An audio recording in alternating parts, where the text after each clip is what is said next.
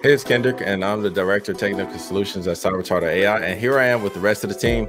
And so today we're going to talk about some macOS vulnerabilities. So I'll let the rest of the team introduce themselves. I'm Daniel, cybersecurity consultant at Cybertar as well. Hello, everyone. I'm Debbie, and I'm also a cybersecurity consultant at Cybertar. Okay. And so I work with Daniel and Debbie super close every single day, because at Cybertar, what's weird about us is the fact that we don't just like tell you what vulnerabilities you have. We actually like fix your vulnerabilities. Not a lot of companies do that. They just kind of, they'll notify you about them. They'll tell you which ones to prioritize, but they don't literally go in and fix them for you. And that's what we do.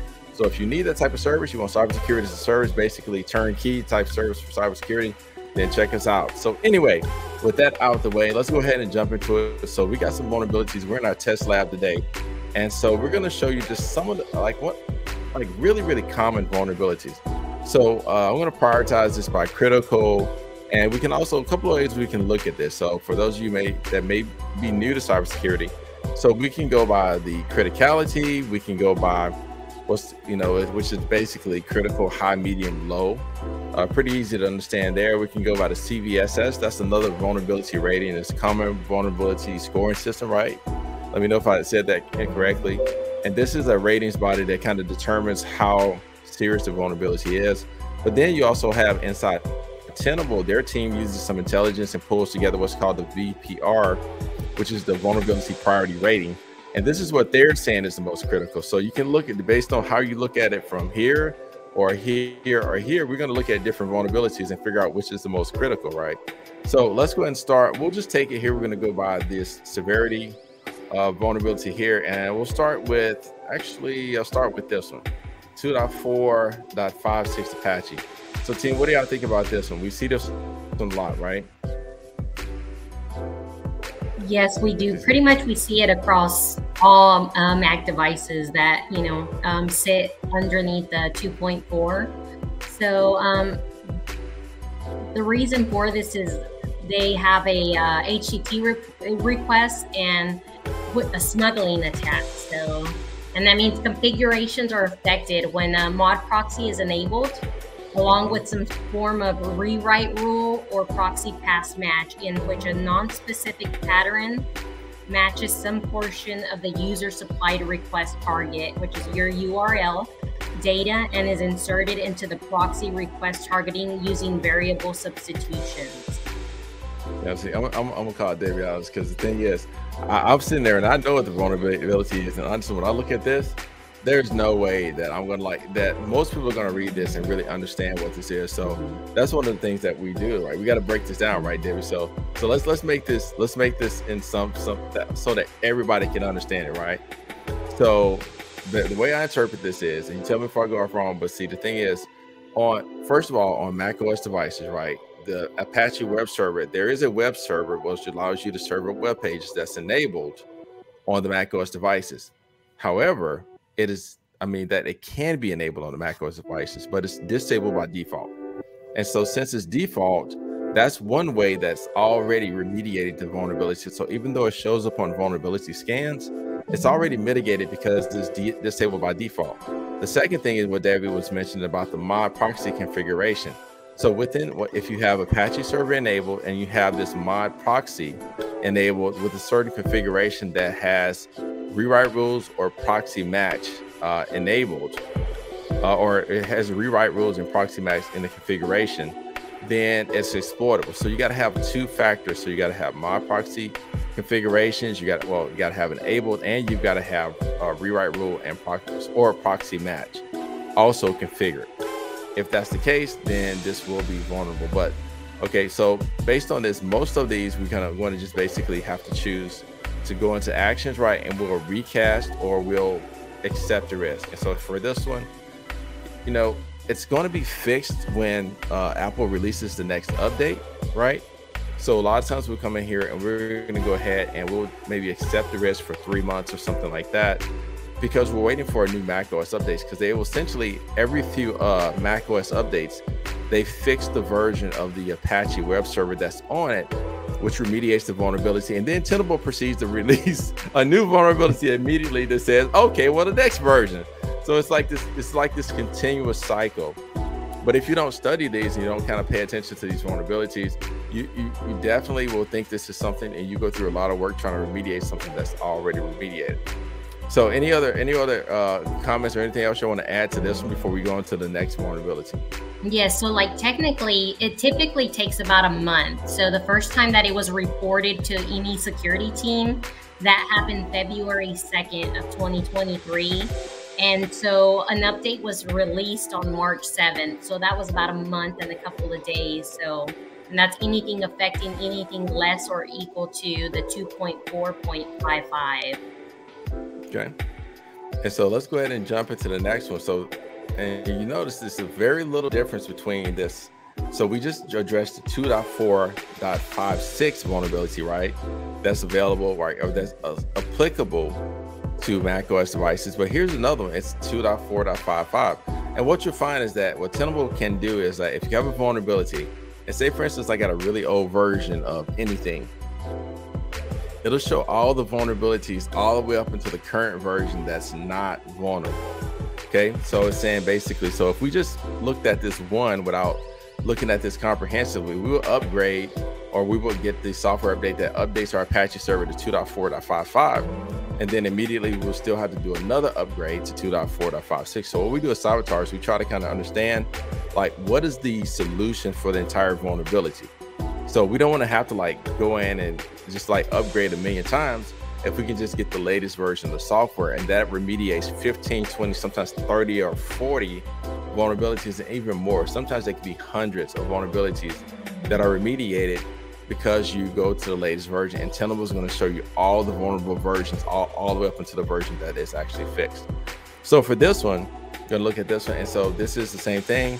If you're on anything, as far as the macOS device, you have a host, remote host is running an Apache server that's prior to 2.4.55.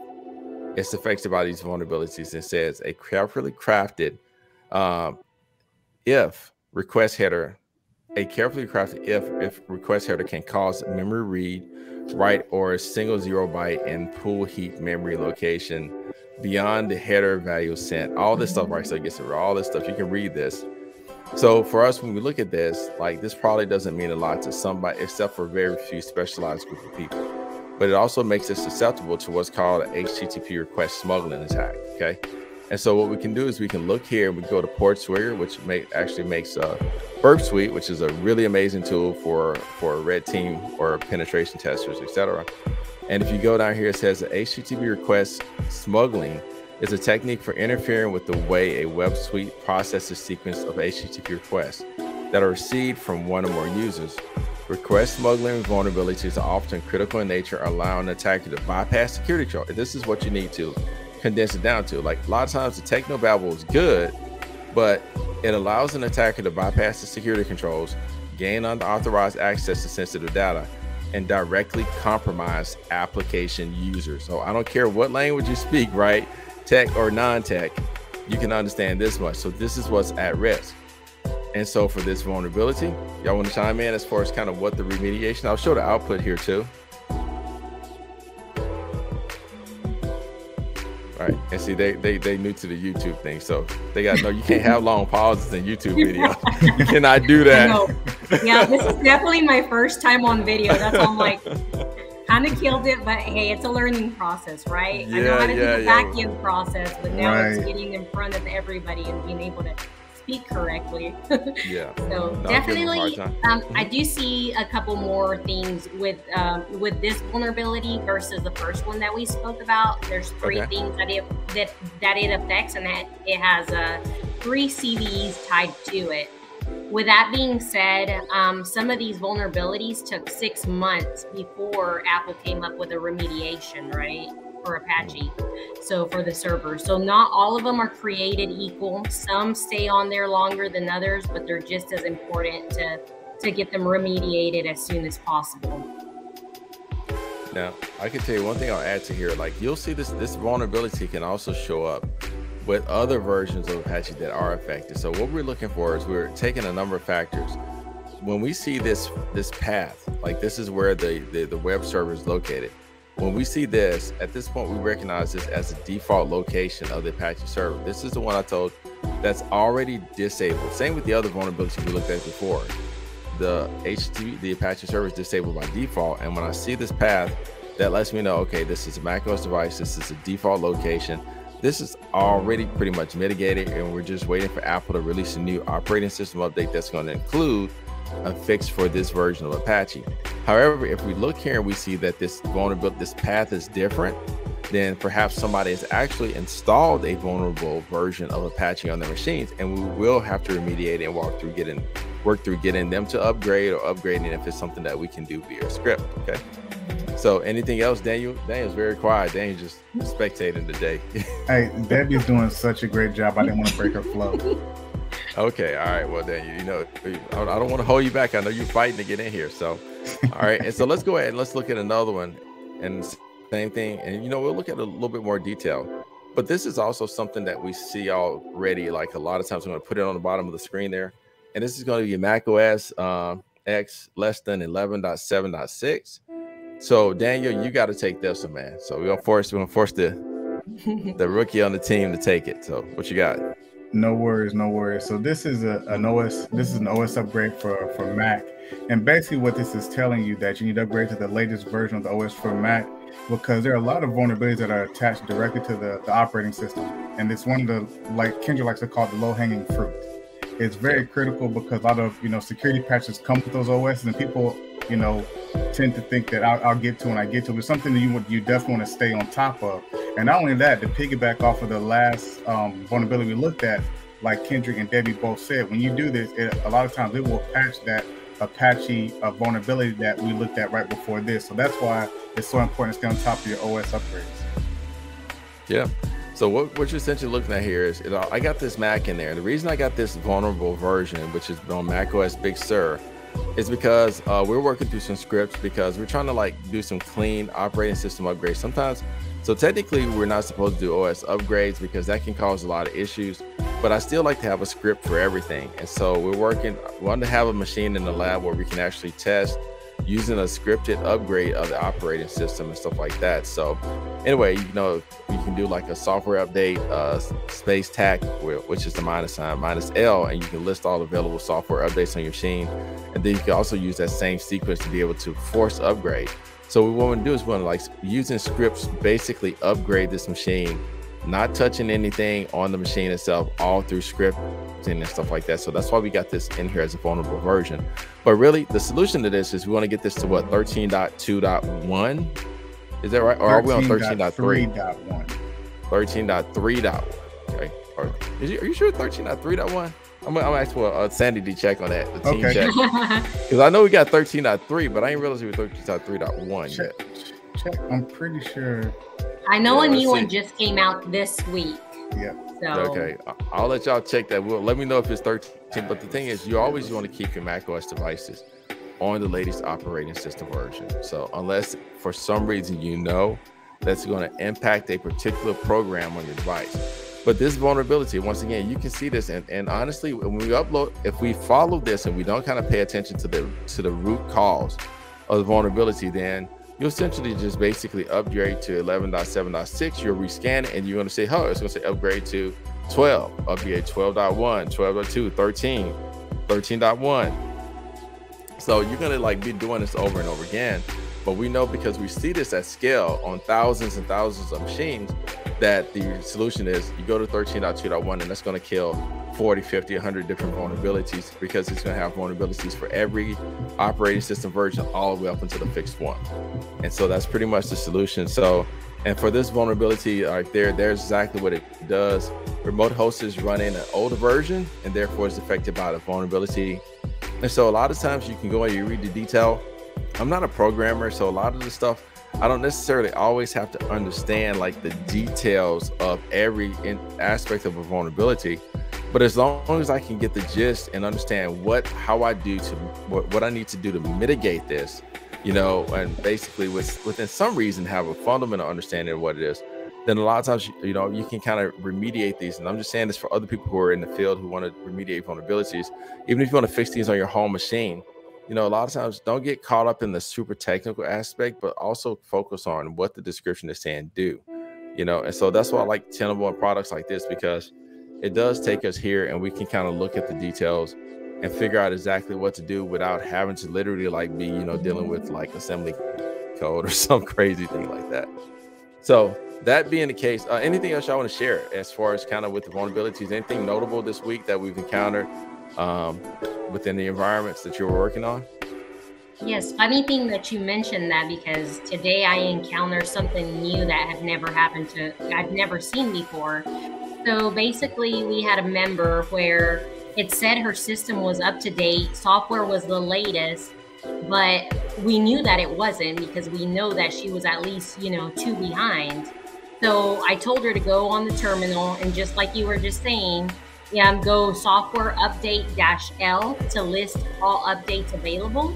And that brought up the new update. So there was no way for her to actually deploy that update using the system preferences and software update. So we had to do it from the terminal. So I just had her do the software update -install, and then the name that came up from the list, which was the 13.3.3, I believe, OS. And then another thing also that we can implement too while we're doing that is we could also do a software update install. And then if you put the -A after the -I for the install, that'll install all available updates to that macOS system. Okay. I should put a banner up for that one. So software update space -I minus A, you said -A space -I space -L, right? Yep. So okay, cool. So I'm not saying not all at the same time. somebody might put either or. Okay, so either or any of those. So well, let's get anything else, Daniel. Anything from you? Anything notable before we jump off today? I did check. It is 13.3.1. That was released. It is 13. Okay, good deal. Good. I did send the check for you. Okay, so that means, so from us, that means you're gonna already start shifting, making sure that all of our members get to 13.3.1 at this point, because once again, you know, you got a chance. You have to figure out a lot of times if it's sometimes it can be a feature update from Mac or Windows. So they will have what's called feature updates where they add new functionality, fix bugs, but then a lot of times there's security updates, and so we always have to evaluate to figure out which we're dealing with. But that being the case, once again, if you need cybersecurity services, hey, you don't have staff and everything like that, and for affordable prices, don't forget to check us out at Savitar.ai. You can literally go sign up and automatically get vulnerability scans started without anybody touching it. So completely signed up via e-commerce and start getting vulnerability scanned, and also purchase cybersecurity services, and we'll take care of you. We'll get your vulnerabilities remediated. So that being the case, thanks for watching. Don't forget to drop a like on the video and subscribe to the Savitar channel.